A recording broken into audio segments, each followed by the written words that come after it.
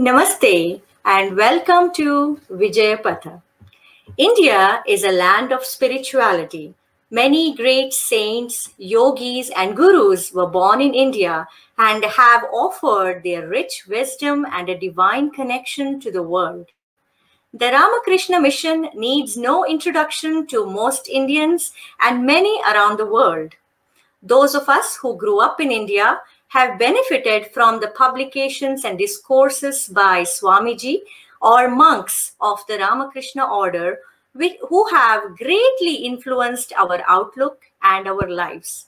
The organization started in India more than a century ago, and for those of you who are not very familiar of the extent to which the impact of Ramakrishna mission has had over the world, it now has 221 branches around the world, including USA, Brazil, Canada, Russia, South Africa, Argentina, Australia, Fiji, France, Germany, Ireland, Japan, Malaysia, Mauritius, Nepal, Bangladesh, Netherlands, Philippines, Singapore, Sri Lanka, Switzerland, UK, and Zambia.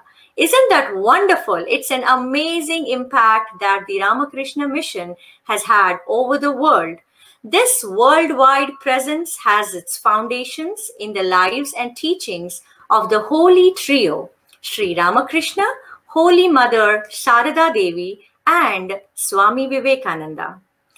The Ramakrishna Matha and the Ramakrishna Mission have been engaged in various forms of humanitarian and social service activities under the leadership and blessings of lineage of Swamijis. Today, we are truly blessed to have the divine presence of His Holiness Swami Ishatmananda ji of Vivekananda Vedanta Society of Chicago here on our program. Please join me in welcoming Reverend Swamiji Ishatmananda ji, President of Vivekananda Vedanta Society. Pranam Swamiji. Namaskar. Namaskar. How are you doing? Fine, thank you. Thank you so much for taking time to bless us today and to be with us. We are truly blessed to be in your holy presence.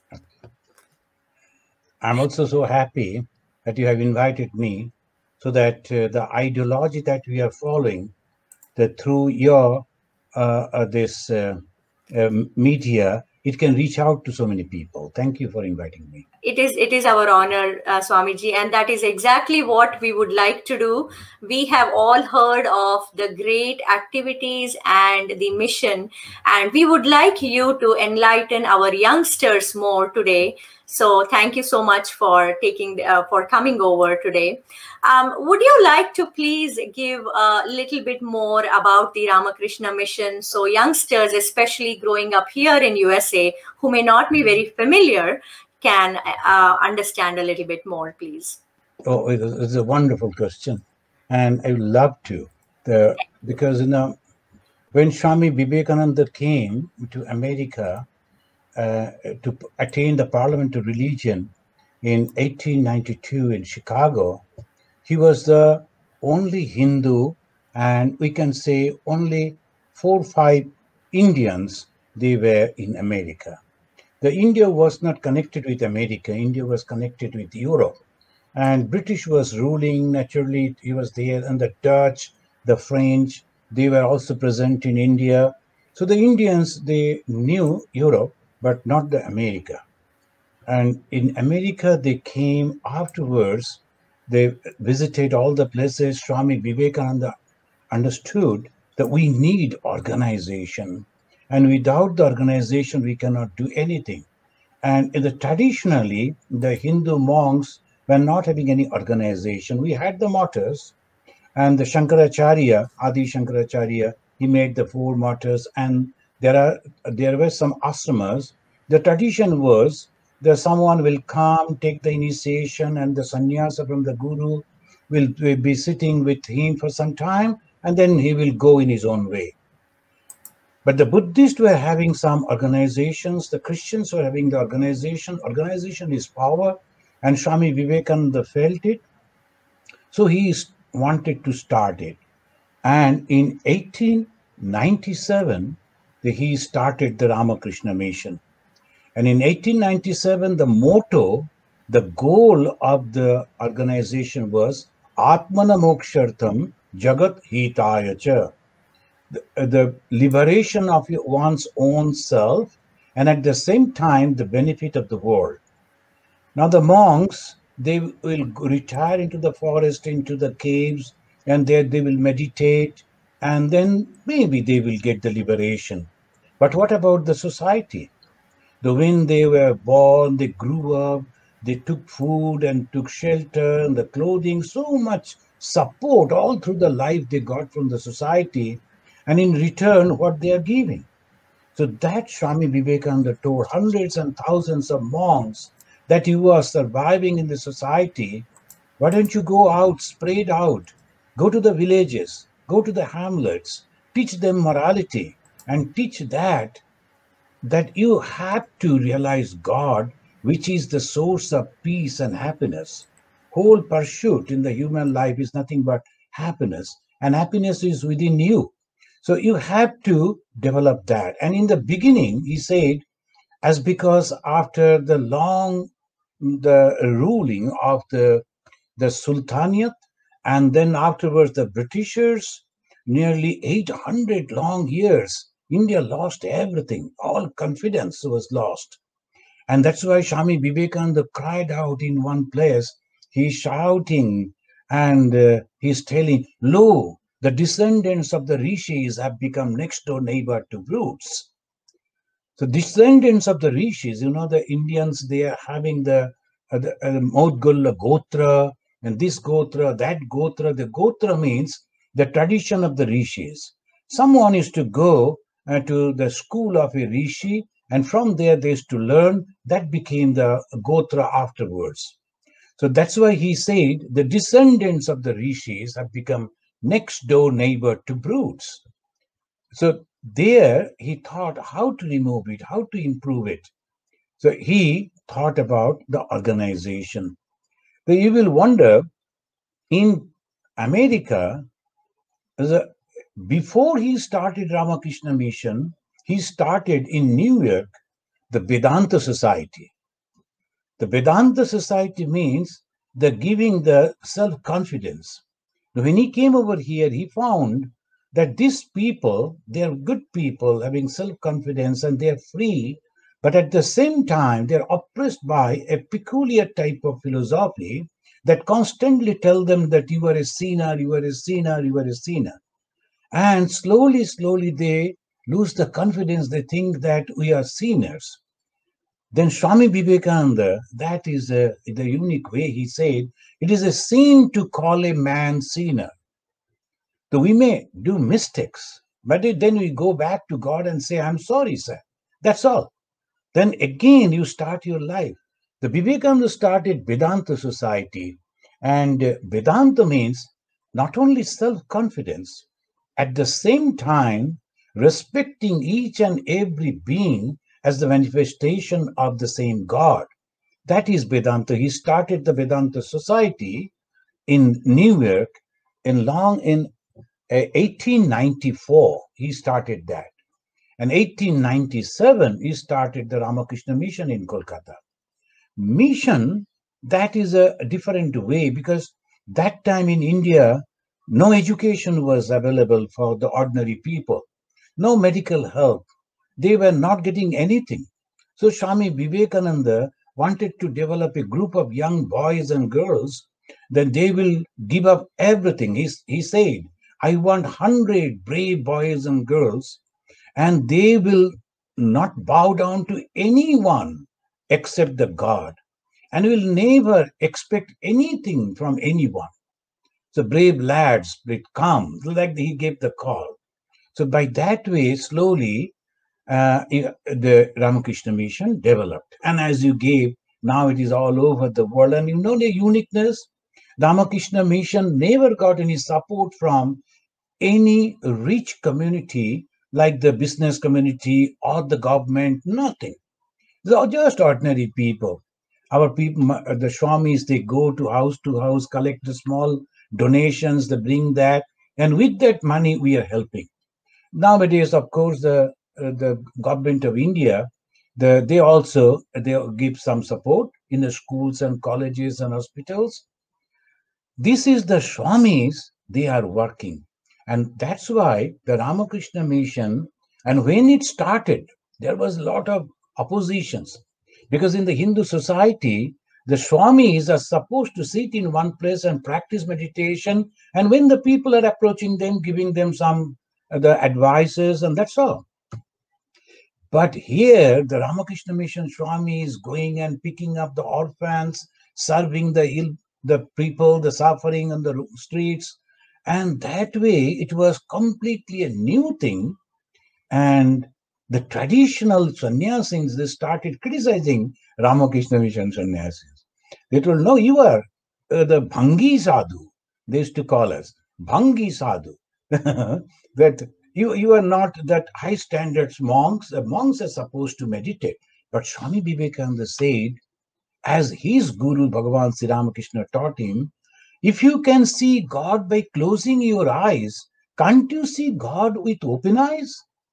And you are studying in Vedanta again and again and practicing that, the each and everything that you see is nothing but the manifestation of the same God, then how can you deny the man who is suffering is nothing but the God?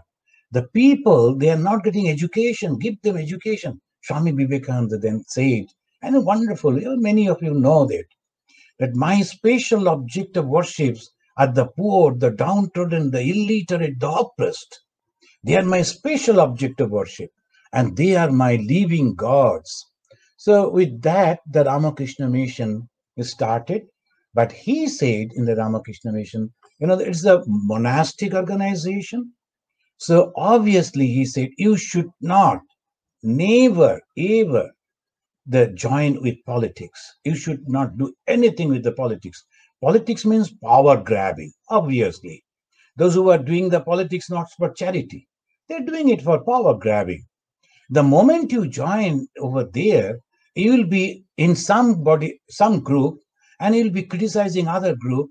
You will be not helping other group, and you will lose your identity as a monk, because the monkhood is nothing but some taking the oath. And at the time of monkhood, everything is nothing but oath. When the people are marrying, what do?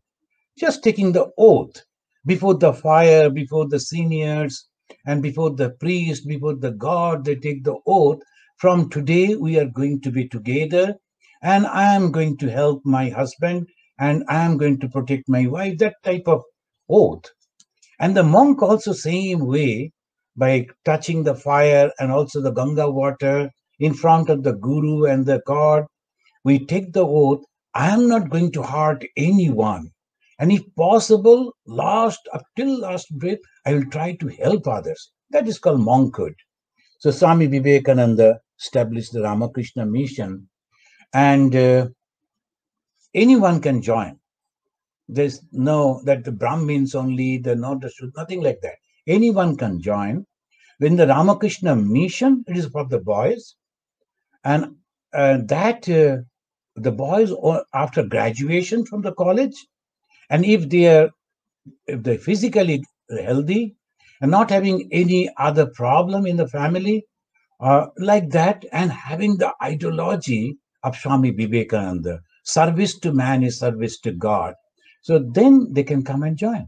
And there is another also the organization called Ma Sharada Mission. There the educated girls also can join. There are many highly educated ladies, so they are there, and the same way they're serving the Swami Vivekananda also, as he said, a bird cannot fly without two wings. So there also should be dedicated ladies. They're also there, the Sharada Math and Sharada Mission, and his Ramakrishna Math and Ramakrishna Mission. Thank you. Thank you, Swamiji. This is so insightful. I was actually going to ask you whether women can join too. So you've already answered that question. So is the Ma Sharda mission also closely associated with the activities are closely associated with the Sri Ramakrishna mission as well, or are they separate organizations, There's a entities? completely separate organization in administration. Okay, Otherwise, ideologically, they're all same. The correct. same way they go. But Swamiji said, the Buddhists, they made a mistake by taking the boys and the girls together. And so a lot of complaints came, and slowly, the ideology degraded. Okay, So, and the Christianity also, the same type of problems are there. But Swami Vivekananda, learning from there, he said, the girls, you give the education and then take your hands off. You know that in those days, there's a lot of conversation is to go a debate there whether the widow should be married or not. So that debate, on someone came to Swami Vivekananda and asked, so what is your opinion? Then Swamiji sarcastically replied, am I a widow that you are asking that question? Go and ask that lady. The lady, do you like to marry again? Her father thought that the marriage she'll be happy. Now it is not. Again, she has become the widow, and you people, the society leaders, are thinking she should be given to marriage again. Why don't you ask her? Then he said, give education to the women and take your hands off. They will do their own thing. So, on the basis of that, the Ramakrishna mission, the first vows were given by the Ramakrishna mission President Swamiji to 8 ladies, and they were also tapaswinis. And then afterwards, it is their tradition. We never go to talk to them or mix with them or give any way. We are not connected. They are parallel, but the following the same ideology as we do. correct. Very, very interesting for us to know. Thank you so much, Swamiji, for telling us more about it. And as you gave us a little bit of idea about how the monkhood begins, so you mentioned that anybody could join as long as they are physically fit and they also follow the ideologies. Mhm. So could you please also tell us whether any monks can be chosen by the order, or and also a little bit about how the training happens for monks? If you can give us some idea, that would be wonderful. So the Ramakrishna mission, no, that they will never choose anyone. The young boy above 18, when they come, previously it was the high school grade, but now it is graduation from the college. Otherwise, the maturity is not coming. You are taking a life. Are you sure about it? Are you serious about it? Because the monk's life is a constant till death. You have to fight it your mind, because the what is the in the society, all temptations are there, but can you resist that? Unless and until you are having the tremendous confidence within yourself that no, I am going to control my mind, then you won't be able to do that. So that's why they always say that when they come, a young boy, when it comes, he can join in any center of the Ramakrishna mission anywhere in the world. And as you know, that we have the Muslim monks also. They were Muslims and they came and then took the sannyasa afterwards. How it is? Swami Vivekananda said that we have to grow to the Brahminhood. And what is that Brahmin?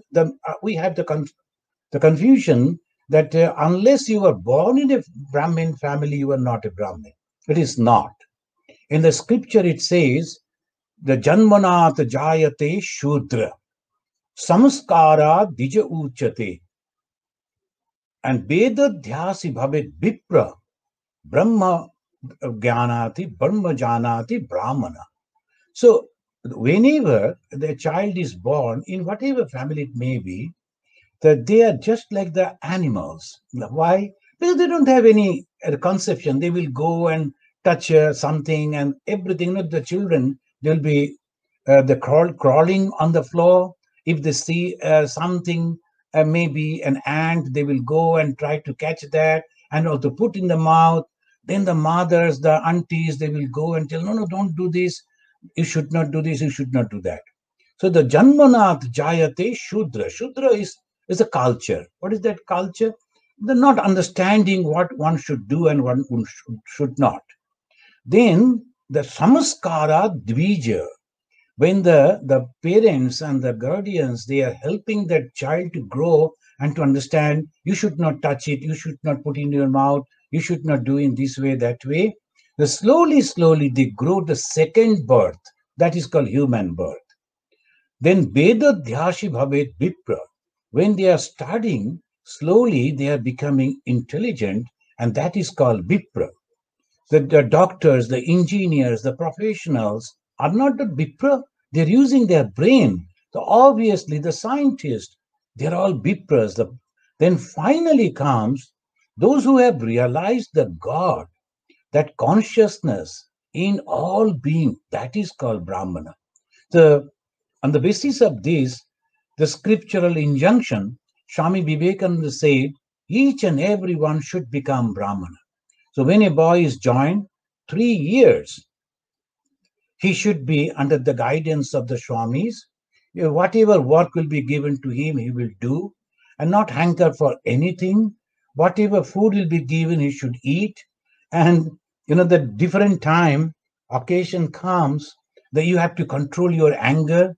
I will tell you one or two very funny incidents.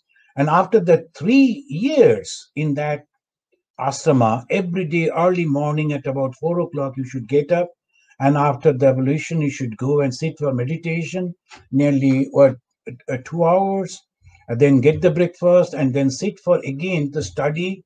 And after the study, whatever the work has been given, that you should attain. And after that, again the study will be there, then the food, a little rest, again there'll be study, scriptural study. Like that life goes on. Sometimes young people, they'll be angry, and if they are angry, it will be marked that the little temptation immediately is becoming angry and wants to go here, there. Nothing like that. So you have to control. So many Swamis will be observing you. After that 2 years rigorous training in the Belur Math, I am telling only about the Ramakrishna Mission Swamis. Other Swamis, I don't know, but only Ramakrishna Mission, 3 years under the center, under the head of the in charge. Then 2 years in the Belur Math, the rigorous thing. You have to cut the vegetables, you have to clean the bathrooms, and you have to go and work with the other Swamis in the garden, sometimes in many places. And sometimes the senior Swamis will test you in this way. In Belur Math, we used to serve. The senior Swamis will be sitting, we are serving. And you know that serving means in India, people are sitting on the floor and squatting. And we are carrying a bucket full of dal and giving Then one Swami will say, give the dal only from the below. Not the water, only that. Then you have to, and Belur Math, that is not, you won't get that type of dal. Majority of the water, yellow water, and then little. Yeah. You have to slowly find out and give it to him to satisfy. Next person observing. And the moment you do that, naturally it is mixed. Then he will say, don't give dal, only water. Then you have to wait. The dal will go and settle. And then you have to have a lot of patience in that way. Yeah. So that training was there. And sometimes in the shrine, they will be sprinkling the chandan, white chandan, on the white marble. And you have to be clever enough to find out where it is and then clean it. The attention should be there. And particularly our time now, it has increased a little, but at our time it was really, the Belur Math was very poor. The breakfast was only the breads, and we used to call it transparent bread. But you could see from this side, that side. It's so thin bread was there. You know what we used to do? We used to go and sit by the side of the very old Swamis, because the old Swamis will never take the bread, and it is not toasted, only that raw bread. And they used to think that no, we should not. So we used to go and sit by his side. So maybe that he will share his bread to with me. So with Correct. that we used to go, and used to be all the time hungry, drinking only water. So, but you cannot say anything. Then this is the way. And you are cleaning the 2 months, maybe duty in that shrine. Next 2 months, you have to clean the public toilets. And then next 2 months, you have to be in the kitchen. And then like this, everywhere you have to work, and you have to prove that you are always the same mind. And every Saturday, we used to have the vigil, whole night meditation. So the no food, the evening 6 o'clock, the prayer, and the 7 to next morning 4 o'clock, the vigil will be there, meditation, prayer, and silently doing the japa. So this is the way the mind slowly develop. And when you are studying the scripture, you understand that this world is nothing but temporary. This physical body, and it is going to change. And all the attractions that we feel outside is all temporary. See, I mostly I give the example. A few years before, 5 years before, one man was so happy that he is going to be the president of America. After 4 years again, he is in misery that I am no more president of America. So it goes on. It's all temporary. No, everything is temporary. And why should we waste our time in this? By that to be a monk's mind, it is not possible for everyone. It's for that temperament that comes from, as we believe the Hindus, from the past birth. So my brother and me from the same parentage, same schooling, same type of growing up. But he loves money. But I never loved that. He always wants the appreciation and from the society. He wants a car, he wants the best house. I never wanted that. And from the young age itself, he used to have the best dress and also the smell spraying so that there'll be smell. But I But never liked that. yes, Why? So that proves it is from the past birth.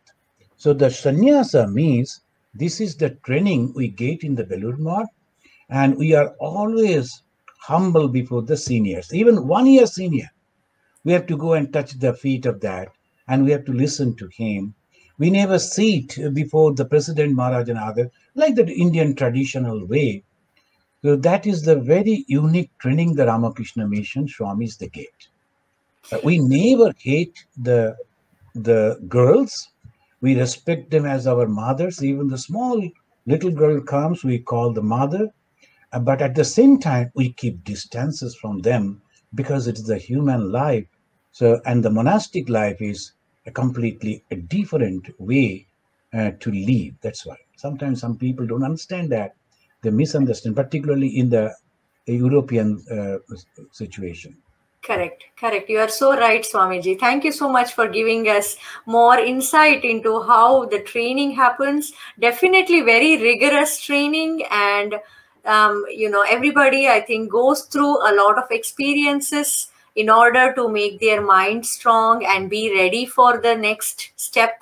Looks like this is amazing, wonderful. And you did mention a little bit about your family. So, just an interest for us to know, once you have attained monkhood, are you at liberty to meet your family, or even during the training or after, once you have assumed some position, do you still keep contact? And it is very different for layman, common man to understand. So if you are okay to share some information on that, Swamiji.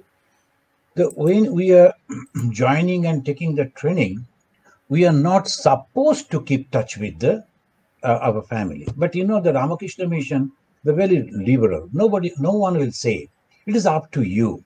You have come of your own to become a monk, and the monk is not supposed to keep touch with that it's called the Purva Asrama. Purva Asrama means your previous life. So for me personally, I never kept touch for 10 years. Then after the sannyasa only, they said that you should go and touch the feet of your father and mother. So then I went, and that my father was not there, mother was there. I touched the feet of, touched my mother, but unfortunately, I'm telling you, by that time, mother was having the sugar, and she lost the eyesight. So Oh, she could not see me as a monk. That was very sad. But she was touching my face and my head and like this. And but she liked me very much. And only thing she told, I'm sorry to tell this. Though, can you please lie down on my the lap? Keep your head and lie down a little, so I will pat you. That's all. And then afterwards, when I was in Andaman, she passed away. very sorry to hear about that, Swamiji. Mhm. No, it's okay. But thank you for sharing the information with us.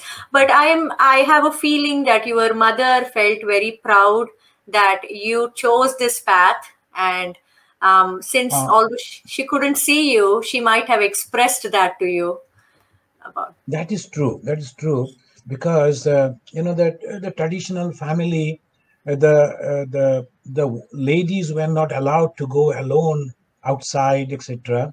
But when I joined in the Ramakrishna mission, I didn't tell the family. I just went and joined in Cherrapunji, in the northeastern part. You know that Meghalaya, Right. there the ashrama was there. I went to visit liked that place, and liked the sadhus. And then I said, "Can I stay?" They said, "You can." So I stayed there. So when the news came to my mother, the mother, naturally, she was thinking what has happened. And all alone, secretly, she used to go out and to a temple to pray to the God over there for me. Then some of my friends, they wrote to me that your mother is behaving like this, that you should write to your mother. Then the Swami in charge also told you must inform your mother and parents, father and all that. So I wrote to my mother. I'm telling you this very personal. I told my mother, Mother, if you want me to come back to the samsara, then I will surely come back. I will never say no to you. But the thing is, I am sure that I will never be happy over there. But if you allow me to stay in the monastic life, I think I'll be very happy. And she wrote back to me, and you know that I'm a Bengali. She wrote back in a Bengali language. She told that as a mother, I like to see my children are happy. And if you feel that you will be happy over there, all my blessings are with you. May you always be at the feet of our God. So that she blessed. That is wonderful. So inspirational, Swamiji. You are holy to us, and your mother is also holy to us too. You know, for they're just these words that she mentioned. They are so touching. They're so touching. Pranams to her too. And very nice of you to share these personal stories with us. Thank you very much. That is very. We appreciate that. Um, and Swamiji, as you mentioned and gave us an idea, the life of a monk, it's almost like a lifelong tapasya. Yeah. So this is something not many can understand, as you rightly said. Could you please give us a little bit more idea about after you become a sannyasi, after you assume position of a monk, how does your disciplined life look like on a day-to-day basis or a weekly routine? Anything that you would like to share with us? We do understand it's very disciplined. I think it all rotates around the time schedule every day. So if you could just give us a little bit of idea there, please. So, you know, that and as you grow, the slowly, you become accustomed to it, taking the name of God. So previously, we used to take only in the morning and the evening and like that. Then slowly, it become a very natural, constantly taking the name of God. And in the living in the company of God. Sometimes I'm talking with the people, I'm visiting different places, but at the same time, an awareness that I'm with God. And whatever is having coming before me, and I say that these are the things that I can accept and that not that. So this is the way you always, that is called the tapasya. And as Ma Sharadamani Devi, very simple way she said, what is austerity, my son? keeping the mind constantly in remembrance with the God. So that is called tapasya. So we always do that. But for the Ramakrishna Mission Swamis, it's little more difficult, Those who are outside just wandering, going here and there, a little bit of clothing or the food and shelter sufficient for them. But the Ramakrishna Mission Swamis, they get lot of acceptance from the society. That when I was in Andaman, I started the three buildings, that Karma Mandir, Jnana Mandir, etc., etc. And I invited Bajpayee ji. He was then the Prime Minister of India, to inaugurate. Bajpayee ji was so humble and so wonderful person that he came. On the stage itself, thousands of people over there. He came and touched my feet. So this is the man like him touching a, and if I think that he is touching my feet, then it's a great mistake. He's actually touching the feet of a monk because the gerua cloth that I'm wearing. So we should always remember that all the respect that I am getting from the society is for the cloth. And at the back of it, there is an ideology. And if I forget that, I'm just an ordinary person. So that is called tapasya, constantly remembering. Wherever we go, Ramakrishna Mission now it has grown up everywhere. Wherever we go, particularly in Arunachal Pradesh, is a huge institution. I was the chief of that. With the signature, I could give the job to the people, and with the signature, I could sack them. So you can understand the naturally the ego will come. Oh, I am the boss. I can do this. I can do that. You are doing the administration, and administration means assertion. And at the same time, you have to go on remembering that you are a sannyasi. Sannyasi means negation. Not this, not this. I don't want this. I don't want this. The administration and the sannyasa together, this Swami Vivekananda has given us so much challenge. And you are sitting in that, and you have to say this or that as an administrator. At the same time, I am not doing it. Oh Lord, please be with me. You have to be humble inside. If you are showing that humbleness outside, then naturally no one will listen to you. As an administrator, you have to be like this. In Arunachal Pradesh, in the jungle, you have to give that show up. Otherwise, they won't understand what is a monk. And if you are with the barefoot, you are walking, or the unsafe the bear and all this, they will think he is a very ordinary man, as a poor man. They will never respect you. So you have to give that in a decent way. You are getting down from the car. Two persons are opening your car door. They can understand. Yes, some administrator is coming. You have to do like that. Otherwise, you cannot control. So this completely the balance you have to constantly go on doing. That is the challenge in the Ramakrishna Mission and the Swamis. And today we were discussing all the Swamis, and I told this we should not forget. We are the administrator, and at the same time we are sannyasi. So these two should be nicely balanced. The Swami Vivekananda taught us the karma yoga. This is the unique way of karma yoga. Whatever I am doing with the power of God, this thought should be constantly 100% present in the mind. I go and give a lecture, then people appreciate. Is it my power? No. It's the power of God that is working through me. So this, you can say, is the tapasya. And so many people give so many things, so many gifts that come. Then you have to be careful how much you need. And when you don't need, don't say no to those people. Rather, you then share it with the others. Maybe the little unfortunate people, give them that type of shoes and these and that. What so many people. And the people, they give me the pranami, that in India, that is whenever they go to a monk, they always give some money. Right. Then I with that money, mostly the monks, they do like that. I am maintaining 12 students in India. and they are studying the graduation or the and becoming the medical doctor, the engineer. I have some very close to devotee. I told them, keep this money with you, and whenever they are asking, help them this way. They are helping me. And 12 elderly people. The elderly people, they are not poor. They are also, because they are having the house, they are having some food in the, but their children are not giving money to their hand. But these elderly ladies and the gentlemen, they want some money in their hand so that they can spend in their own way. So I give 2,000 rupees per month to them. So 24,000 for a year, so that they can spend in their own way. From where I give? I give from the pranami. And when the person is coming and giving, offering pranami, I never say no, but I give it to in that way because I personally don't need anything. That way, thank you.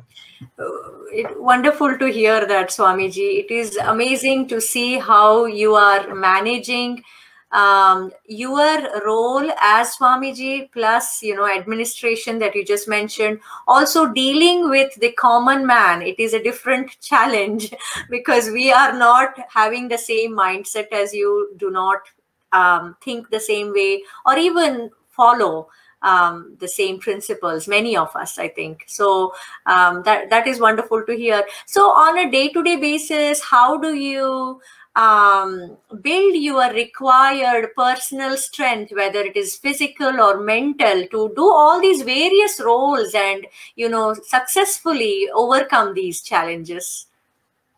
The that the main thing, the strength comes from the spirituality.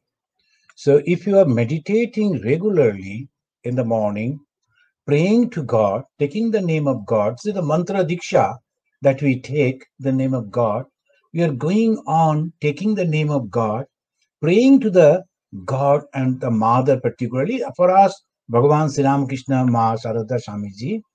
Any problem that comes, we go and pray to the Mother and we say, Mother, please help me. And if you think that some idea is coming, some project that I have to take up, then I go and tell Mother, if you think that it will be successful, it will be better for, good for the human society, so please help me so that I become successful in doing this. So that prayer and also the meditation, that is the strength. Of course, that they all, Swami Vivekananda said, every monk should at least do 1 hour physical exercise. So naturally, physical exercise is also necessary to keep the body. And they used to say, you have come here to serve, not to be served. When the one brahmachari, he was dressing the vegetable, he Right. cut his finger, and it Oh. was naturally the blood was there. And we thought the Swamis will come and say, oh my God, come here, the first aid bandit. Then the in charge Swami came and said, you have come here to serve, not to be served. He scolded him, be careful. You are supposed to cut the vegetable, not your finger. Don't disturb us in this way. So we have to be very, very careful doing it. This strength comes from like this, the positive thinking all the time, positive thinking. Something good is going to happen. What is this life for? After some years, I will die. Then for what in this life? For two things. One, to understand that this body, whom I say I, the physical body, is not actually me. It is that Atman. So many times I was born in different forms, in different names, in different situations, different time. But one thing is continuously going on, that is my Atman. And now only in the human form one can understand that, not in animal form or bird or reptile, only in human form. And once you have got that human form, once you have got that idea that this is there, so why not try to achieve that, realize that? So that is the goal. And by that way, the disciplined life means whatever, see, I am meditating. And in this particularly here in the Homer gland is a big building. Someone has come and they're ringing the bell. There is no one. So I have to get up, and I don't mind getting up and then running and opening the door, answering the bell call, and welcoming that guest and talking with them. Oh, no, no, this is my meditation time. I am not going to talk. That is one type of thing. But I feel I am calling God, trying to see God within my heart, and God is outside my door and ringing the bell. He wants to enter. I should go. The same God whom I see in the temple, the same God in a different form, as they are coming in. So my continuation of prayer is goes on even if I am getting up from my asana and going and opening the door and talking with them. That awareness, that is the strength, and that is the sadhana that keeps your mind always very level, calm. That But is through practice only, and in the beginning it is very difficult. The practice, practice and the grace of God, then only. that is wonderful to hear. Just you are seeing the divinity in everybody. So Mhm. that is just listening to the way you approach everyday needs and everyday challenges is just so inspiring to us. That is wonderful, Swamiji. So for the physical training that you said for an hour, so that training also you get when you are undergoing training in Belur, then Belur Mutt And for they have that, they always say, but it is not like that. In the when we were there, they used to encourage us to go and play for okay. 35, 40 minutes, the basketball, and then the Right. young people, the 25, 24 years, young body, naturally, you need the exertion to go and play the basketball and then wash these, wash that. And sometimes some people, they used to do some physical exercises also. And majority, they used to do the yoga.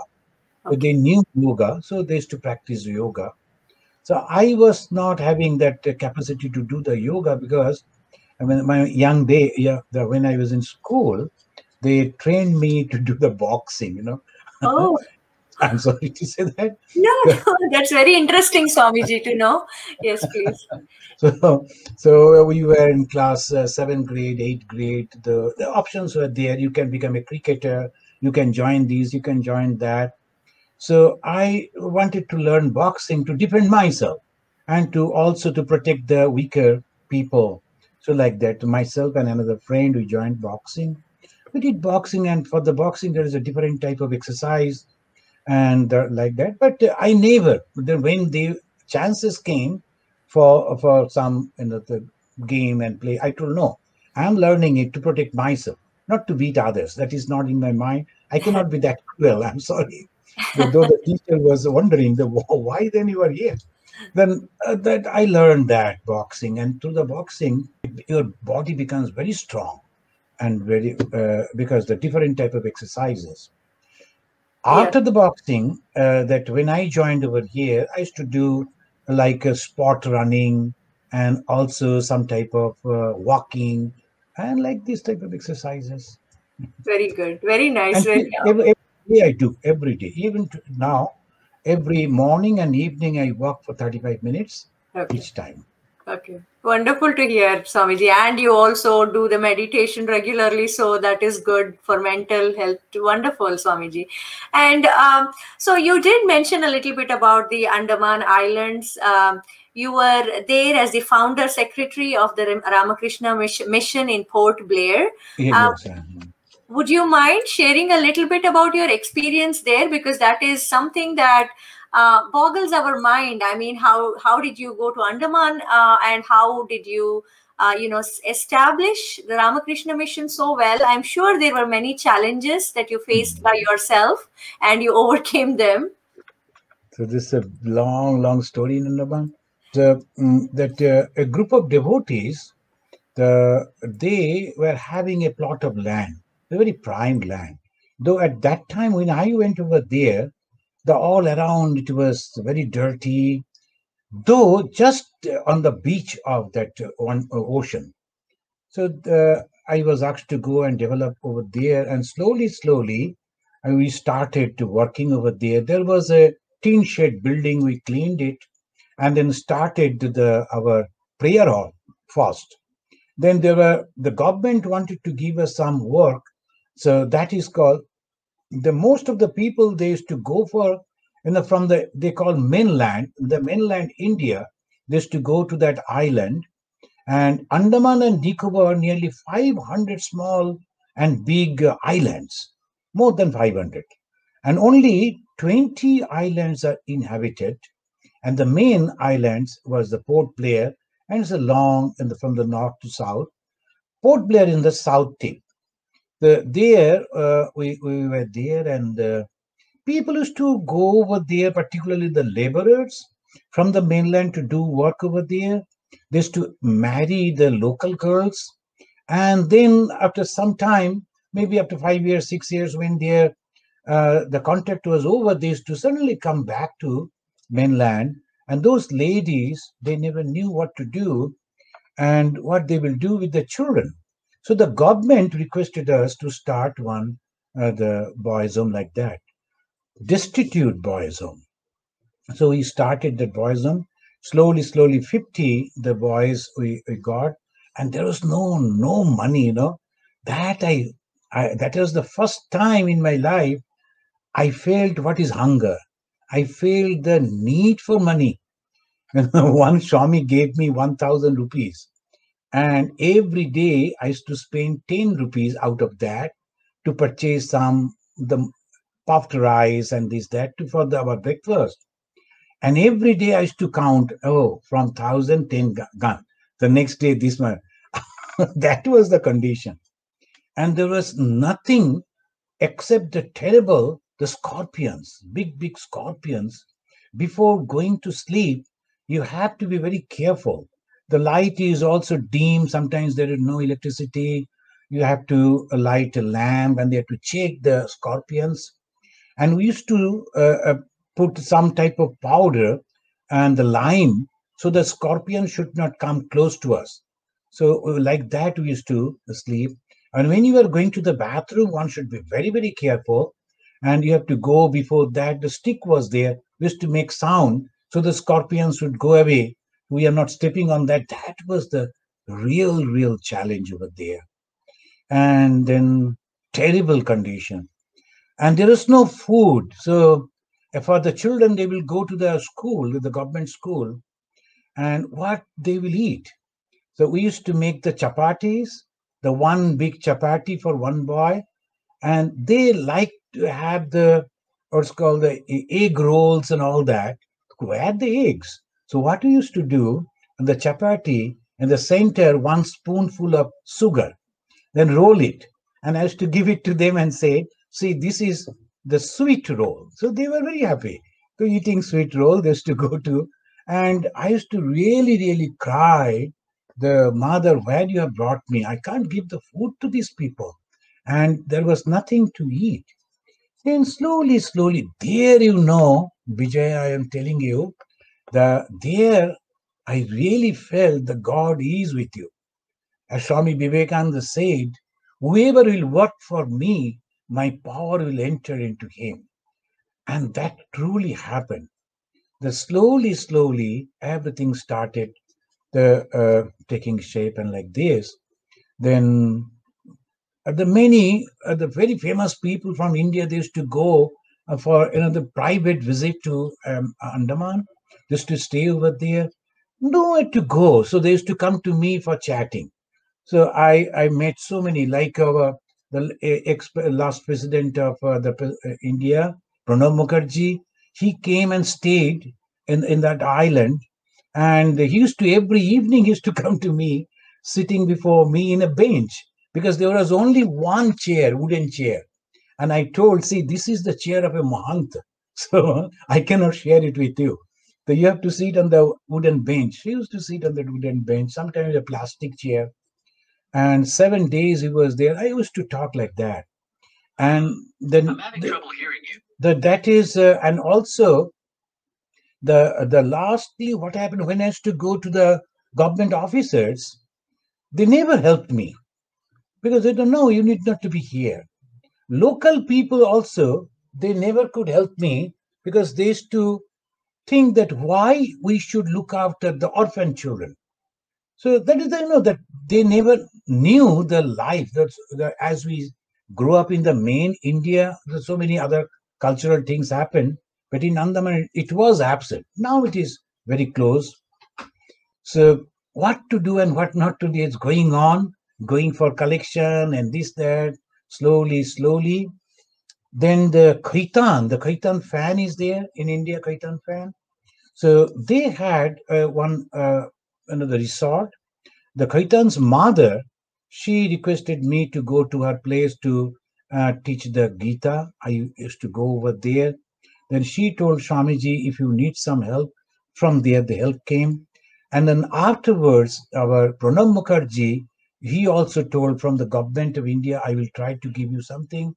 So he himself arranged it. And then I got some money. Then slowly, slowly, all things came up. And I felt the mother is there. That time, the Indian Airlines, the chief, what is that? Maybe the director and the chief person from the Bombay, he went over there. He visited me and he told Swamiji, anything that I can do? Then I requested, when your flights are coming, the only one flight used to come from Calcutta to Port Blair, another flight from Madras to Port Blair. I told that they are bringing food packets, and I saw they are throwing it out. They're just trash. So why don't you give those food packets to me so I can collect those food packets and then give it to my children? It will, yeah, this can be arranged. Because when the flight is going back, they will take another type of food from the local suppliers. So I used to get all those packets. And the children will be so happy having that wonderful food. So, and sometimes the VIPs, when they are passing, that they will all run and to go to see the red light that is flashing on the VIP's car. I used to tell them, look at that. Go and see how the man is going. He is sitting and getting so much of respect. One day you should also become like that. And I used to inspire them.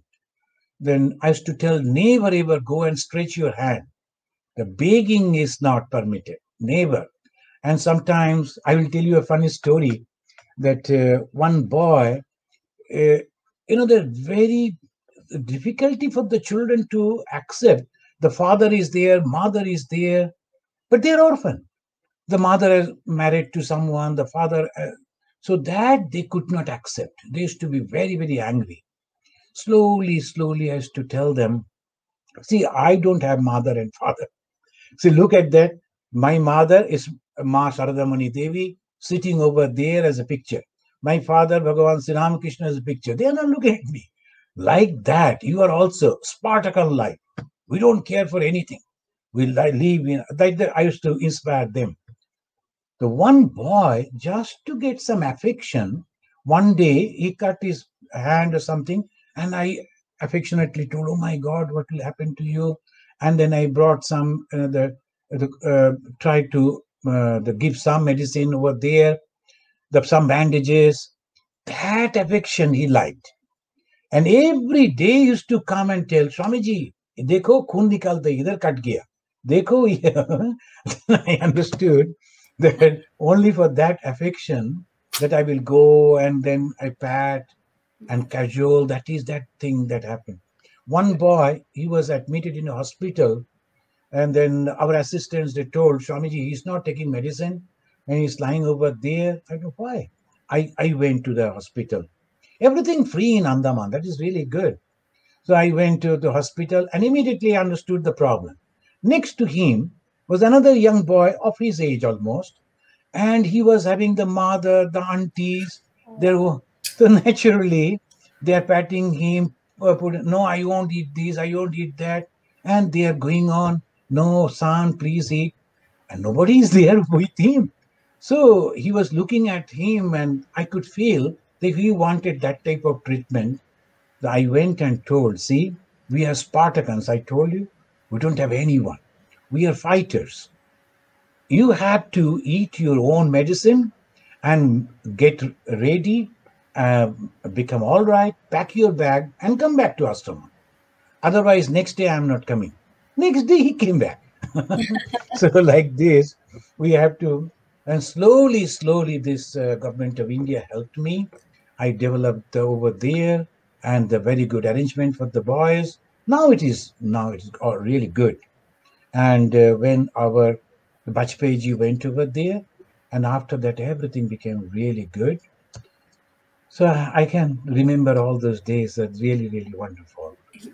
Yes, that is incredible, Swamiji. I mean, we have heard about the hardships that Swami Vivekananda faced when he came to the USA, and throughout his life, different circumstances. But Swamiji is like, you go through so much as well, wherever you are going, wherever you are establishing. So just hearing about these experiences, it is just very touching to us that you go through so much but still never give up, and you are continuing to believe in the Almighty and in Mother, Holy Mother, and Sri Ramakrishna. You are continuing your service for those who really don't have anybody else, who need that Mm, presence. And you have inspired so many children. I'm sure they remember you lifelong, although you are here now. I'm mm. sure they think about you. So that is wonderful. The when this type of thing happened, the temptations I was telling you. Right. So I just mentioned this in Andaman. We were not having any money and no support, but at the same time, we were constantly praying to Mother. Mother, you have brought us here, so we have to look up the 50 children. Please help us. So someone or other is to come. There'll be some the marriage, so extra food they will bring. In India, it is possible. Here, it is not. Right. And then someone will be observing the birthday of their children. So I told, when you are doing it, prepare a little extra food and bring that for our children too. So like that, yeah, slowly, slowly. At that time, the mother took and the terrible temptation came before me. One evening, there suddenly one car came and three boxes, big, big boxes. The two, three people, they brought it to me and told Swamiji, can you please keep these boxes under your bed? Now, bed means the wooden then a bed was there under your bed for say 4 or 5 days. And afterwards, we will take two bags, uh, we will take back, and one bag will be for you. The boss has told. And who is your boss? They said the name. And he was a big man in Andaman. Then after I came to know that actually what happened, that they were having some government raid and something, CBI raid, something was happening. So he came to know, and he was having all the extra cash, big box God. full of cash. And I told, open, open, open, and somehow it was open at the one corner. I can see full bag full of money. They told Swamiji, you need not to go for begging donation to this man, that man. You can do all this. Lot of money is here. And the boss told, tell Swamiji that I will help him. I told, it's so kind of your boss. Please take back. I cannot accept it. And they were insisting. I told, no, I cannot. Then forcefully, I gave that back to them. You take it. Then I went to the before the picture of Mahasarada and told, why you are tempting me? If we don't have the money, it is okay. And what maximum will happen? We will die without food. So many people are dying without food. No problem. But don't ever tempt me like this. So that was the mother's power saved me. So this also happened, that is called the monastic vow. From the truth, we will never budge even an inch before temptation, before fear. Right, right. Very, very extraordinary circumstances, and Mm. you're still facing them with. It is more than any common man can ever do. I think what you are doing, only because you have been trained that way. I think you are ready to face that circumstances, and you overcome them so well. We have to learn so much from you, Swamiji. So you mentioned a little bit about Arunachal Pradesh, so was it after Andaman that you went to Arunachal Pradesh. And could you tell us a little bit more about the Ramakrishna Mission School there, where you were principal come secretary? And it is amazing to know that it is situated deep in the jungle, and Yes. it helps educate local tribes. Yes, yes, yes. So you know that you are touching all the points which really, really enjoy to stay. And the day we inaugurated the Karma Mandira and Dhyana Mandira in Andaman, the then General Secretary of the Ramakrishna Mission, he came, and also, as I told, the Atal Bihari Vajpayee ji. So that evening, our General Secretary Maharaj asked me, come and join me in a cup of tea. I'd like to talk to you. Then I immediately understood that something is going to happen. And then I joined. Then he said, you know, the administration is like this. He said, oh, you have done wonderful. They will never appreciate. Not on the face, of course. So they'll say, but he was telling, oh, wonderful that you have done. And now I'm thinking to give you more responsibility. I told Swamiji, when to go? Are you going to give me few the months so that I can arrange everything? And all through, I was there in Andaman 8 years, 8 long years. And you know that from the poverty, slowly, slowly things were changing. And at the fag end, one gentleman gave me a chair, that very good chair, cushion, and that was still under in the plastic pack. It was not open. So I was thinking after the program, I will open that and sit. All through, I used to sit on a wooden chair, so and which was having the one small, that what's called that the nail coming out a little. So you have to be very careful, otherwise constantly pinching. So that was there. That I told Swamiji, one gentleman has given me a very nice chair. Shall I open the chair? No, keep it for the next man. So that is the life. Immediately he said, no, no, you would better come along with me. Next, I mean, within 2 days, I packed up and then left to that Andaman. Okay. And I was posted to Arunachal Pradesh.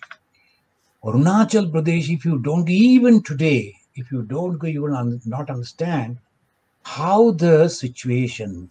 It is a deep jungle. So it was December, and I was sleeping inside my room. Suddenly, the night guard, he came and told Swamiji, please come out and see. The elephants are at your door. I came out, and I saw two big elephants. They're touching that steel door and just playing with that, face to face. If they come in, then we are nowhere where to go. So that was the condition. And big, big pythons and all those. Apart from that, the underground, the people are there. They are fighting with the government of India for a long time. You know that they call it terrorist. Right. So they were also there. The terrible people, very ruthless people. So they'll be killing. We used to hear the officers are killed, these, that. So like that. So one day I received a phone call from some of them, and he was telling in English, I belong to so and so group, and I know that you have a lot of money and you have to pay that money. I told I have the money, but I cannot give that money to you because this is for the school. Then he said, don't you understand with whom you are talking? I can simply come and kill you. Then I told, though I was afraid, but apparently I was telling, oh, that will be a great help for me, sir. When you come, because the life has become very long for me. If you come and shoot me, that will be very good. But only one request. Please give me some time so that I can sit before the altar of my God and shoot from the back so that my head will go and touch the feet of my God. This I will request. Then he said, what type of person you are? Are you not afraid of death? Then I told, see, we are already dead, because when we take the sannyasa, we are not going to marry, there will be no children. Who will do the final rites?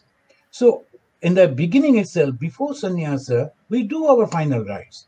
So and then give that Shraddha, that Anna, to the Vishnu, Lord Vishnu, and tell him that this is the thing that I am keeping at your feet, and I'm going to take this. So that is the sannyasa, the system. And I told, see, I am already dead because the Hindu sannyasis are like that. And they are not Hindus, they are Christians. And they told, "He's a very interesting person. I will come and meet you. You're most welcome." So he came maybe in disguise. I never knew. But the the Polish people came and they told Swamiji they will never do any harm to you because all over the villagers they like you, and obviously they are not going to antagonize them. Only thing, when I used to go, I used to take up all anyone standing on the road. I used to go ask them to come and give them the lift. Don't do that. And slowly, slowly, I developed a class in a grade one, 5 years old, 6 years old boys used to come. That was the first generation. They're coming to school.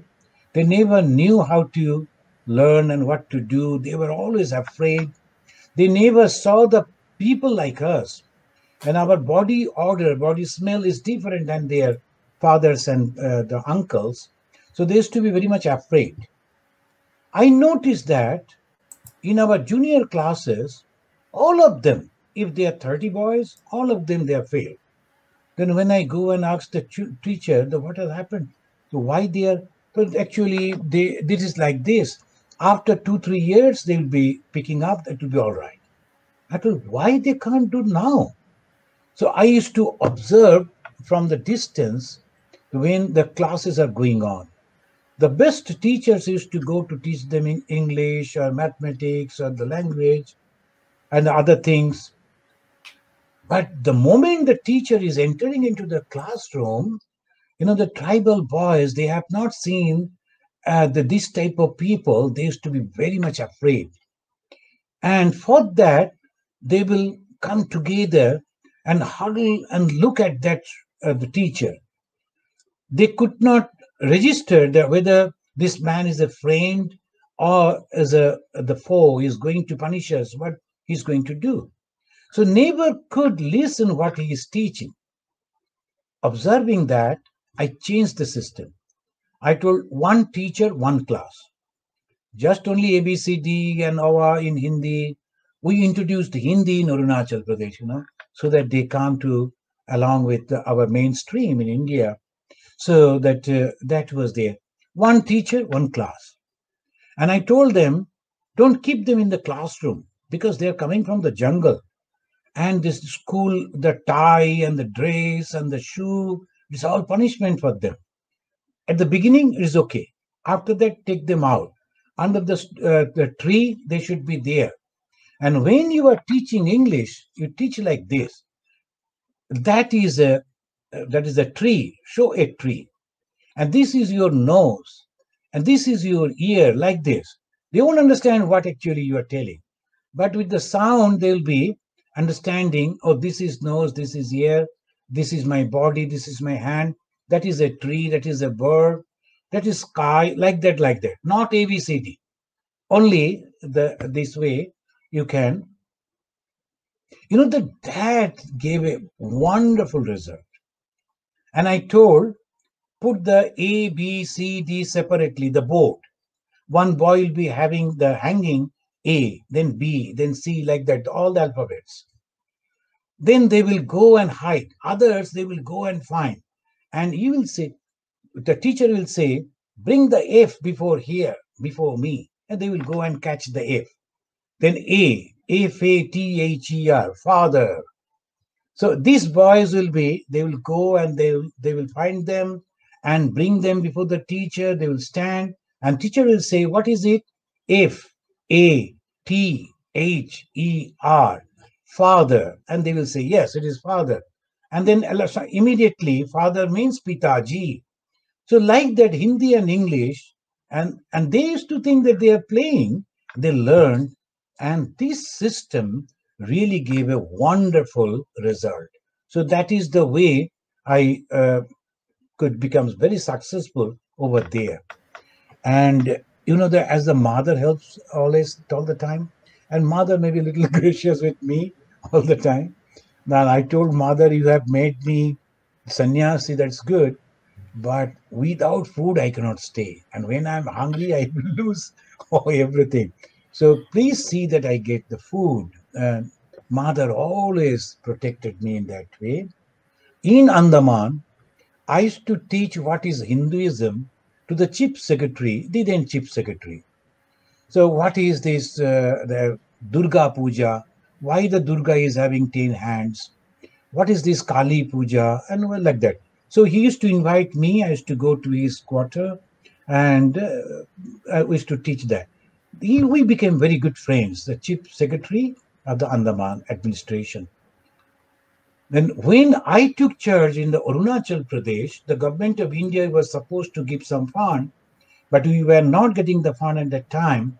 My predecessor, before giving the charge, he took me to Delhi to introduce with the officers. I will tell you this story, though it is becoming long, It's but okay. very interesting. So how things happen. My predecessor, he was trying for last 2 years, 3 years to get 2 crore from government of India, and there was some agreement and all that, and to maintain our ashrama and giving the salary to the teachers and staff. It's a very big organization, like almost a village. The nearly 700 people living over there. So we have the poultry, the dairy, the fishery, and agriculture, and our generator to produce the electricity. Then the so many the buses, the trucks. So obviously the huge administration. We need money. So only 2 crore, but that he was not getting. So obviously the loan was increasing, and he was worried. He took me to the South Block to introduce me with some of the officers. South Block means in Delhi, the main administrative building of Government of India. I went and I was going with him to be introduced with some of the officers. And when he was walking in my front, suddenly I noticed that Mr. Kapoor, that name, the tag was there. And I took Kapoor. I know one Kapoor of Andaman. Is the same Kapoor? Let me check. But they are all big officers, secretary, then assistant secretaries like that. But unfortunately, there is no peon sitting before the door. The peons, they will stop you and you cannot enter. As because no one was there, I took that liberty and opened that door and saw that same Kapoor, my good friend sitting over there. I told, hey, Mr. Kapoor, you are here? Then he jumped up. Swamiji, I missed you. And where you were? Then I am told that now I've been posted to Arunachal and all that. So why you were here? I told, for money. Is it for money? And Arunachal comes in the northeast, and government of India, that time the Bajpayee administration, they have developed the northeastern fund, and I have to spend it before March. That is the year end. So if you like to take money, I can give you 30 crore. We were there for 2 crore. So the 30 crore, then I told, no, 30 crore is what I'm going to do. 2 and will be all right. He said, no, 15 I will give it to you. Can you imagine? If this is not miracle, then what is miracle? And then he dictated the letter. He asked his assistant to do, then gave the signature, then and there. And check was issued. I told, don't give so much of money, because if I take it back, how I will spend? This is February. Within the March, I have to spend the whole money. Better you give me 10 crores so that I can keep it in the bank. And from the interest, I can, afterwards, I can use that money through the interest. And give me 2 crore because I have to pay the loan, I have to do this and that. So 12 will be all right. He told, okay, 2 at 12, he sanctioned. 10 for keeping in the bank and 2 for. And the Swami, who was with me, he was searching and he was thinking that I'm lost over there. Almost after, almost really 1 hour, and there was no mobile phone in those days. I couldn't contact him. So when I came out, He came, oh my God, I thought you were lost. I was thinking what to do. Then I told, see, miracle has happened. You came for 2 crore and you got 12 crore. So you were so happy. We went back. I told, see, this is the miracle. This is really, really the miracle. So Yeah. this is the, and slowly, slowly, all those new buildings came up. And then I applied, that the children's mentality, there's a very big boys hostel, class 10 and class 1 together. I told no. The 1, 2, 3, 4 should be in one building. So I made the separate building for them.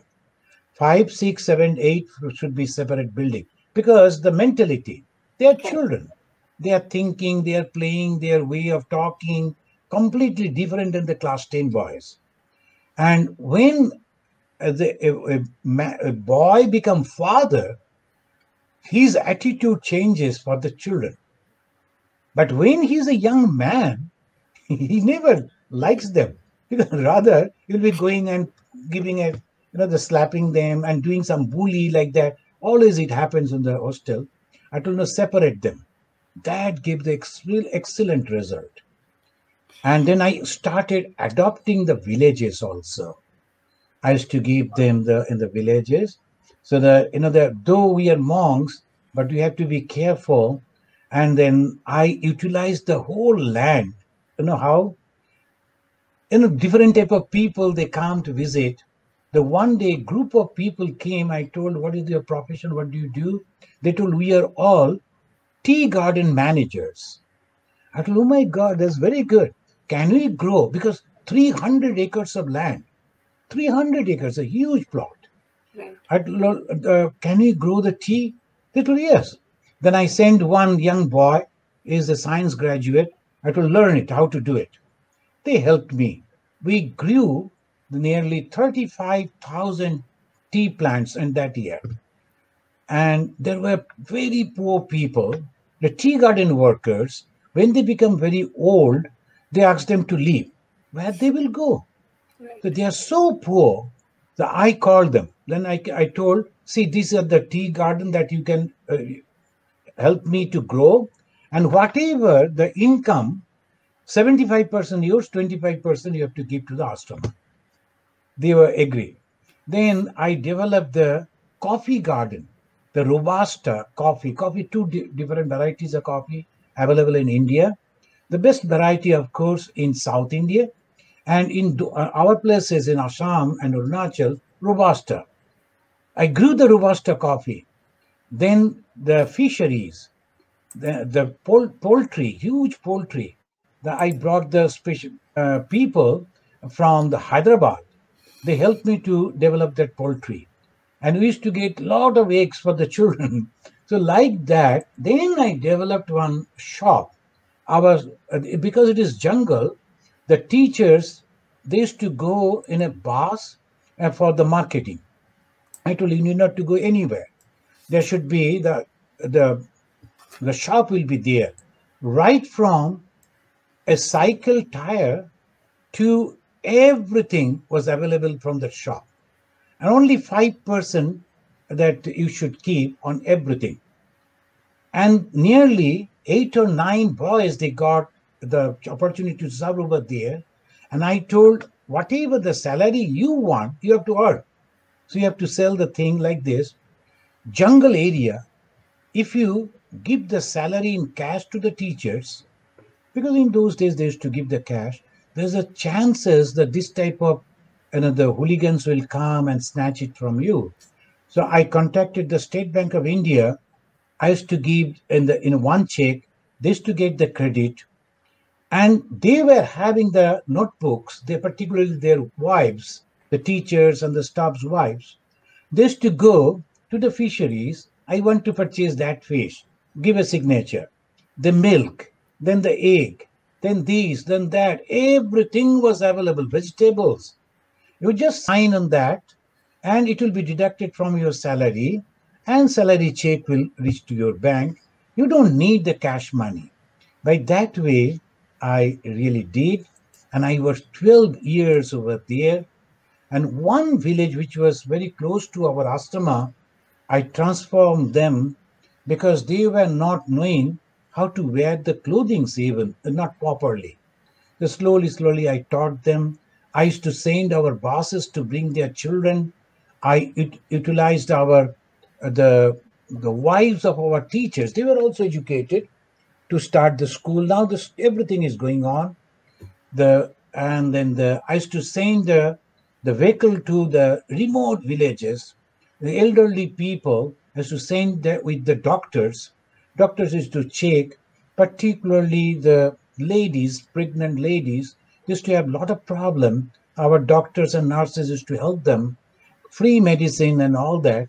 And I started one game, nothing free. You have to do something. And what they will do?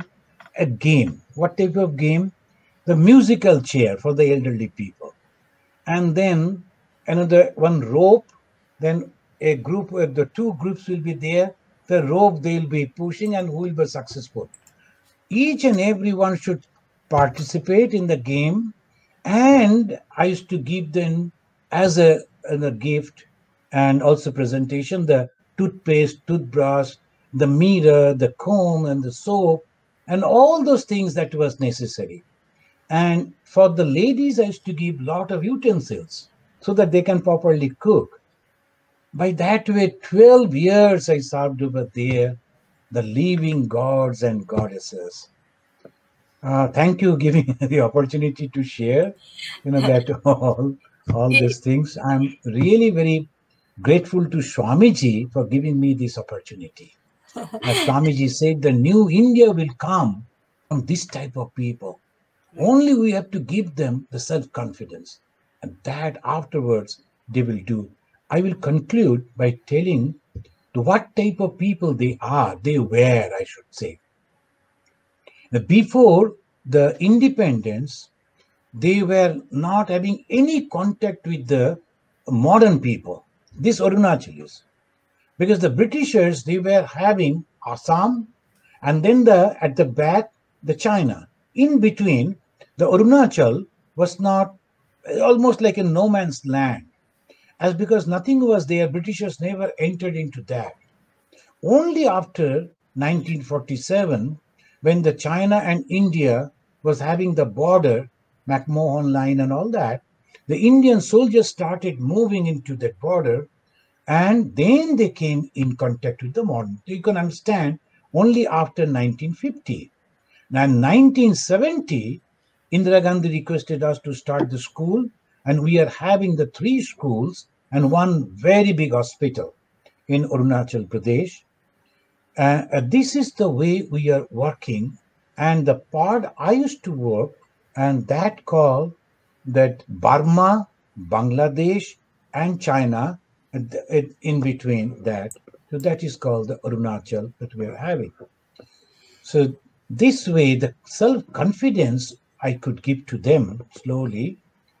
I requested one of the educated person over there, I want to make 2 gate in 2 different sides.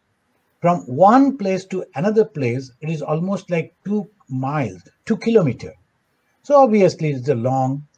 So I told, in one place I like to write welcome, and another gate I like to write thank you in your language. Can you please tell me? And he said, he crashed his head and said, Swamiji, give me some time. What is it? Welcome and thank you. These are the 2 words. No, I have to talk to our seniors. Then after 2-3 days, after long persuasion, hey, what happened to that? I have to write over there. He said, Swamiji, I'm sorry. In our vocabulary, there is no such word like welcome. Because as a tribe, we never wanted people to come to us. And whoever ventured to come, we killed them. So no word of welcome. And thank you, to whom to thank? So there is no, so that was their condition.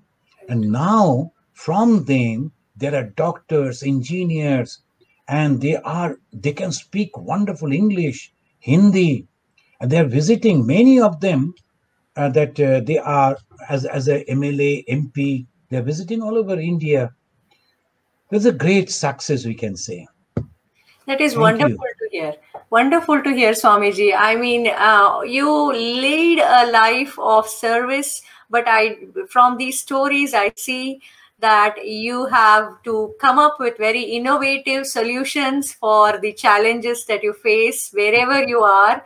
And you have to have all kinds of skills like leadership skills, management skills, entrepreneurial skills, so it is more than any ordinary person can ever do. I can see all the extraordinary abilities in you, and you in the end, help transform societies, communities, whole regions. So I do see from your stories how when you went to a place there was barely anything, and when you are were accomplished all these things, they are able to survive, they are able to thrive, and they are able to succeed in their lives. So that is wonderful contribution from you and all the wonderful Swamijis of Reverend Swamijis of Ramakrishna Mission. This is so inspiring to hear. So Now, Swamiji, one more, yes, that please. previously they used to eat the cows, the beef. Then I told them, don't eat the beef. Rather, if you are growing them, you can get the milk from that. And I showed them how the Nepalis, one or two Nepali family were there, how the Nepalis, they are maintaining the cows and then milking them and selling the milk. Then slowly they learned that too.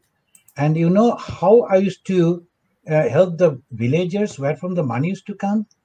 All the extra money they used to get by selling the fish and the what's called the tea and the coffee and all those, and particularly the profit that used to have from the shop. So from all those money I used to keep, because I cannot spend the school money for this. So this extra money that used to come, I used to give it for the village development. The one lady came from Delhi and she was telling me, hey, this is our Khaitan's mother. I don't know where is she now.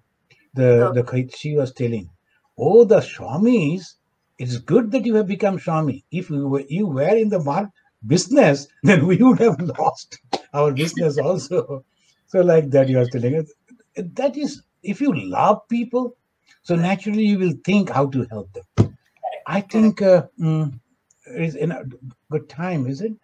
So Yes, will yes. you continue? It is okay, Swamiji. How about you? Is it okay to continue for a little bit longer? Okay, sure. Is that okay? It's Okay. okay. So we can quickly address a few other questions that we were having for you. It is wonderful to hear about all the journey that you had in India and surrounding regions there. You moved to Chicago the same year as the 150th birth anniversary of Swami Vivekananda.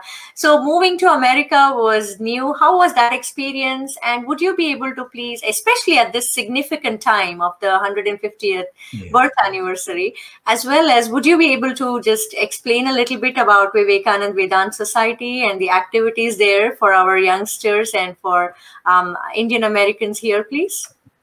Well, it is. See, here, after coming over here, I was not knowing. So suddenly the Belur our headquarters, gave me a call that you have to go to Chicago. I was in Arunachal and 12 long years in Arunachal. Then suddenly the call came, you have to go to Chicago. From the jungle, from the from the sea to jungle, from jungle to Chicago. I told, it's okay, Swamiji, then what I should do. Then I came to know, when I came to headquarters, they gave me the file, and I came to know there's more than millions, and a few millions, the loan that my predecessor Swamiji to construct this particular building that we are sitting in the Homer Glen, the loan was there. And then I told to the General Secretary Maharaj, the main administrator, Swamiji, I don't know how many zeros are necessary to make a million. And you are sending me, how I will pay the million, the loan. Will you believe, Vijaya? I came over here and with that huge loan, and no devotees are coming, but for different reasons, nothing was there. I never knew anything. Rather, I never could remember the name of the places, who is coming from where. So that was the situation. Then, and when I was coming in Delhi, it was the 12th of January. The President of India invited all of us, different ministers also, that Pranab Mukherjee, and in the presidential place, he was organizing 12 that January, Swami Vivekananda's birthday, the Youth Day. I went, many Swamis were also there. Then he was recapitulating, and he forgot me by that time, naturally. He was there in Andaman. He couldn't recognize. All Swamis look same. So then he was telling, now that 150th birth anniversary is coming, so what you Swamis are going to do in the Chicago itself? But my predecessor Swami, he was in hospital. His health was not good at all. Then suddenly our General Secretary Maharaj told, this Swami is going to Chicago. Within a few days, he will reach over there. Then he told me, oh, you're going to Chicago. Organize in a great way so that the people should know. The Vivekananda became Vivekananda in Chicago itself. So I came and I was thinking what to do. The one gentleman came. He told, Swami, I will help you to do it. In different occasions, and I was sharing this idea how to do and what we should do. Then he said that I will give you $50,000 to organize the whole thing. The gentleman told his friend that I will give you all money and bring at least 100 Swami from Belur. I told it is not possible anyway, but we can invite the Swamis in the foreign countries. They don't need the permission in that way, so it is okay. So that was planned. Everything was ready. I printed the invitation letter and forwarded that to the Swamijis. Many of them applied and got the visas from the different countries they were coming.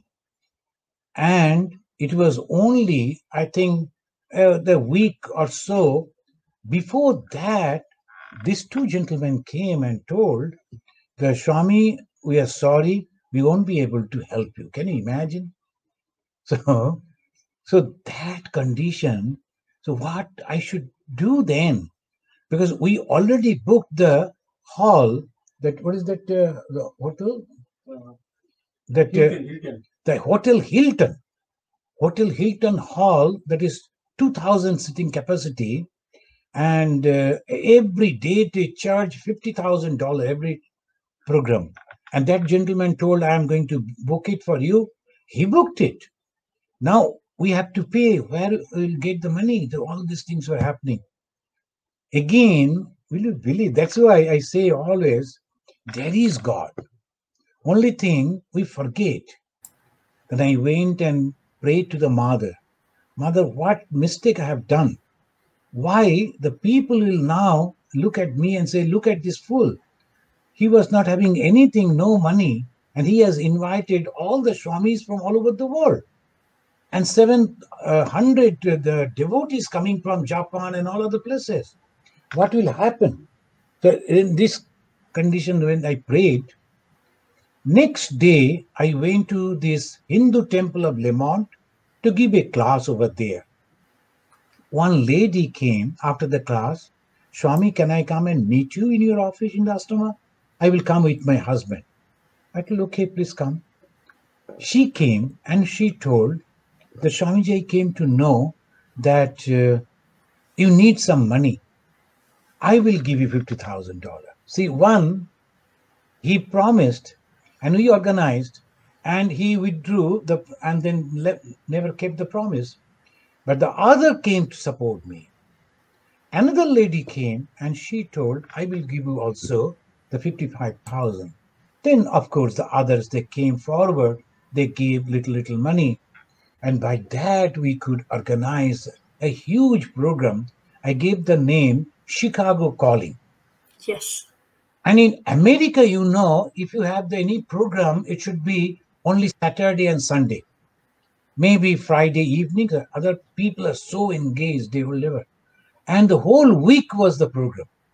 And 700 devotees came from Japan, from South Africa, from these, from that places. And they were in 2, 3 hotels. Our devotees booked the buses. No single incident happened. No one became sick. And we took them to the Ganges and so many places. It is really, really, it was wonderful. And after that, I am really confident in Andaman, in Arunachal Pradesh, and in Chicago. Is the same God is with me. I cannot do anything. I'm a very small person. But the great things are happening through me because the Mother has chosen me. As in Bhagavad Gita, when the Arjuna was telling I should not fight, etc., etc., it is Krishna told that I have already done everything, O Arjuna. Don't think that you are going to do. Everything has been done. Only thing that I chose you, that you should be over there. And similarly, Swami Vivekananda said, think yourself blessed because you have been chosen for this job, this work. Anyone could do it. So be humble and be blessed. I'm telling you, Vijay, I really, really, I feel humble when I think about this. How could I do it? So that is my experience. And my confidence in the existence of God increased thousandfolds after these experiences. I can only imagine, Swamiji. I mean, such an event of a huge event, and the challenges that you faced were so unexpected, but still you were able to come through and make it so successful. That is wonderful. And I do believe in the power that we have. And what you said was so right. I think you had the purest intentions, and as you said, you're the chosen one, so God is with you. So that is, yeah, it is a wonderful story to hear, and your experiences.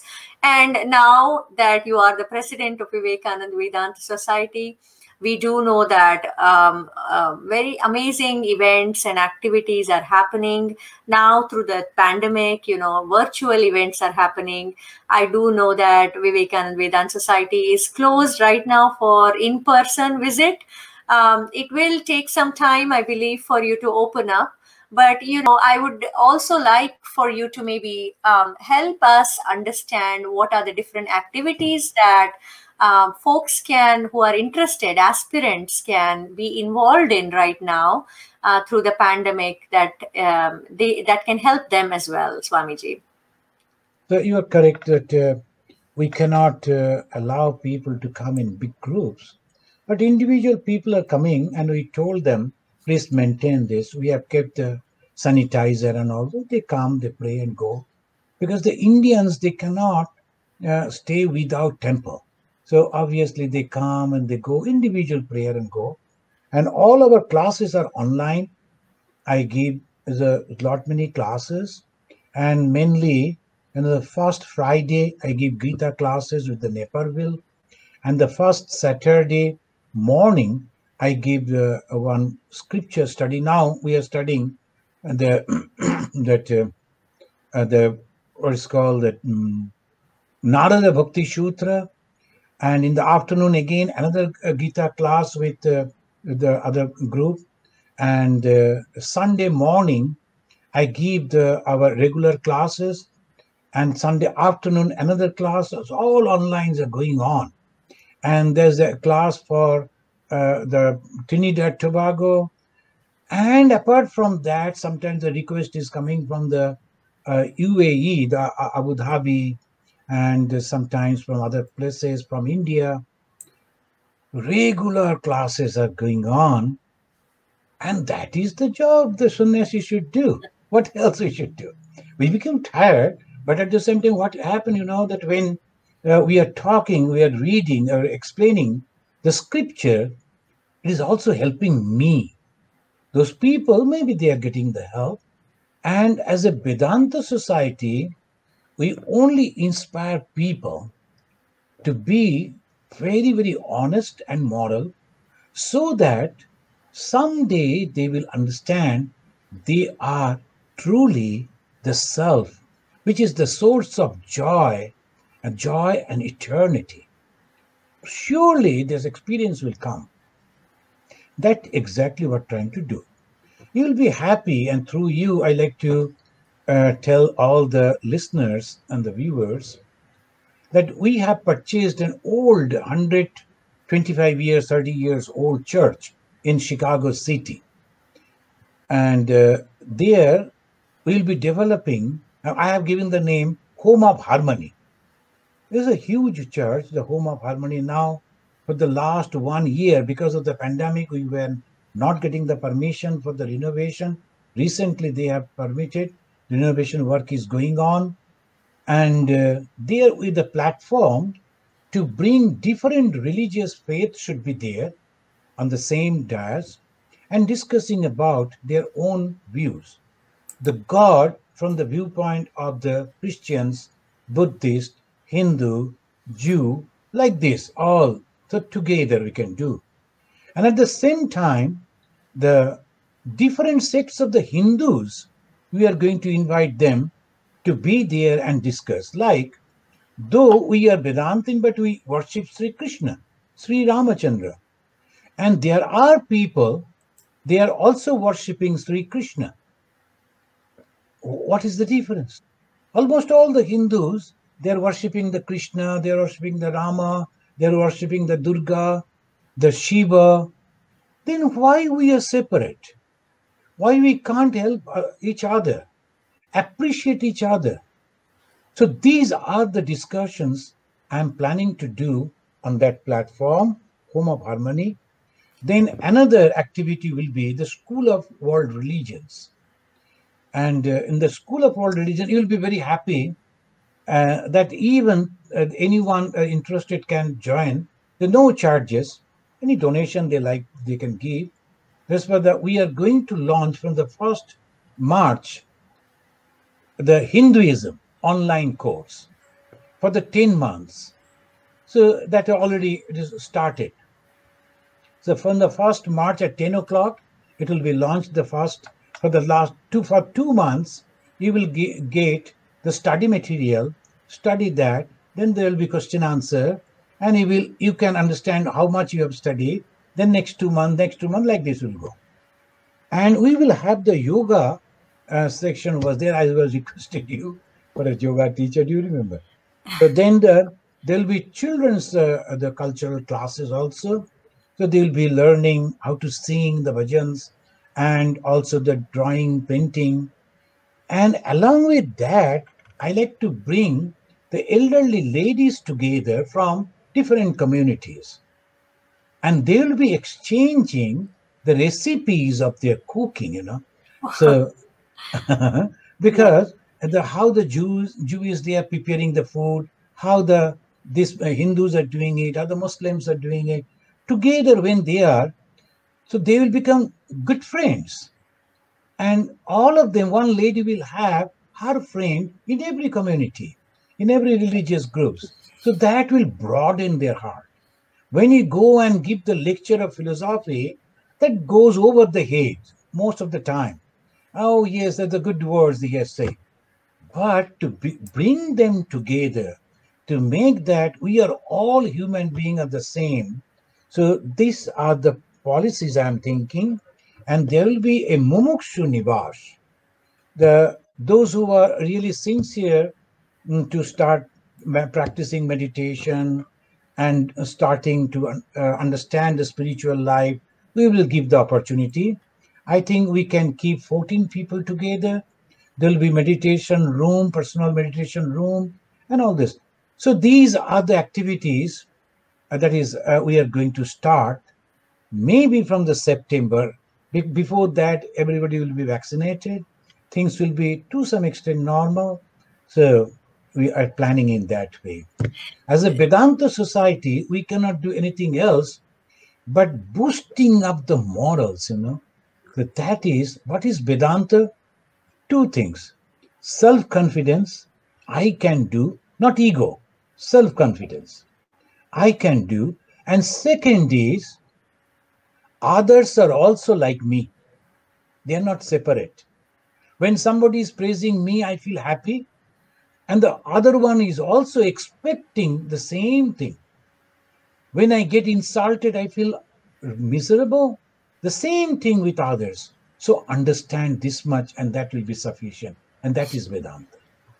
Thank you, Swamiji. All these are wonderful initiatives that you are taking to bring people together and, as you said, boost the self-confidence. And this changes and impacts the life of everybody. That is wonderful to hear. And now looking at the time, although we do have a lot of interest to learn more about Vedanta philosophy. I am thinking maybe we could perhaps have another session just to focus and understand the philosophy of Vedanta, and we could ask you more questions. Would that be okay for you? Yeah, that would be good. That would be wonderful. I'm sorry we took more time than we had expected. No, but I'm very happy. Thank you, Swamiji. I'm happy to hear about all these stories, interesting experiences, and how you used the, I don't know, the amazing ability and power vested in you by God to overcome these challenges. That is great. I mean, you are divine and you have divinity in you, as well as the God is always with you, with all the amazing ventures that you have taken. You have successfully completed in Andaman, in Arunachal Pradesh, and now in Chicago, you're doing amazing job. So thank you, Swamiji. Just your presence alone today is holy for us, and you have shared a lot of wealth of knowledge and wisdom with us today. Appreciate that, and we do look forward to hosting you another time so we can, all our audience can gain more knowledge from you about Vedanta philosophy. And thank you so much for accepting our humble invitation to be on our program today. Thank you, Vijay. Thank you, you. the whole Rivar and all the people associated. I'm really very happy. The only thing that as a monk I can do, I can pray for you. I pray to the Almighty God, all of you be healthy and happy. Om Shanti, Shanti, Shanti. Om Shanti, Shanti, Shanti, Swamiji. Thank you so much. May your blessings be with us always at Bharat FM, at Utsahi Yoga Foundation, and all our audience members.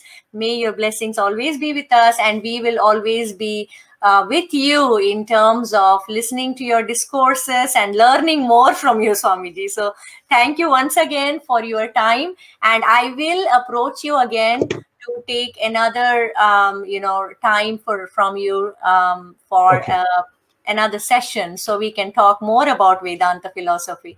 Thank you so much, Swamiji. And okay. Namaste. I'm leaving the studio, right? Sadhar Pranam. Yes, please. Yes, please.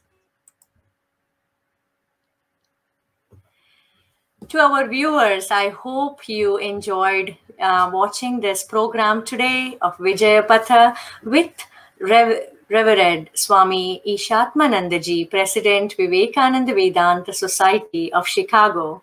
The stories that we heard were incredible, the experiences of Swamiji and the life of our Swamijis of the Ramakrishna Mission. They are all so inspiring to us. So we learned more about Swami Ishatmananda Ji's life journey. And in our next episode with Swami Ishatmananda Ji, let us all take some more time to understand Vedanta philosophy more. I hope you will come back to watch that program with us. And please do send your feedback and requests to us at info@bharatfm.com. And please stay with us, take care of yourself, stay happy and stay healthy. Until then, namaste.